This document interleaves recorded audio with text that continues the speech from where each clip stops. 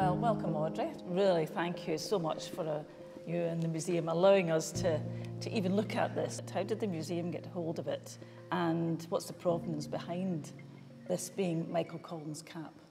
It's quite a convoluted story, but actually it starts in terms of our registration, which a copy of which is here, on the 27th of January 1923, when there were orders sent by telephone, not by file, from President W.T. Cosgrave's office through his private secretary, Banham, that this was to be deposited along with the great coat that Michael Collins was wearing at Belnablaw in August of 1922 in the museum.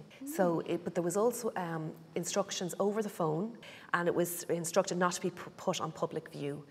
So it's a very special object because we do have it alongside the great coat. So in terms of tangible traces of the man himself, on the last day he was alive, you couldn't get, I suppose, more visible than this. Amazing to see it.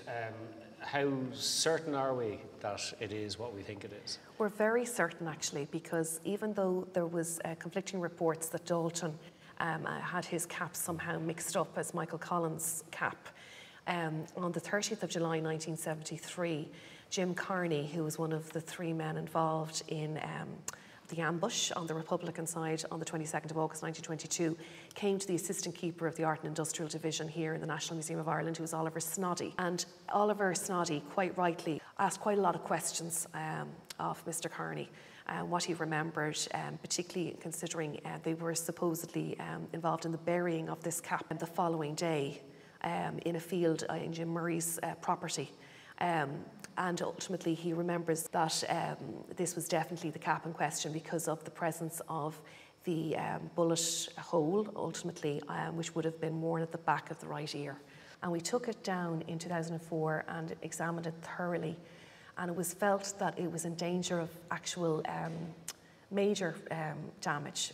It already has, I think, quite a bit of light damage, because it has been exhibited from 91 to 2004, even 2005. It may have been taken down the year after.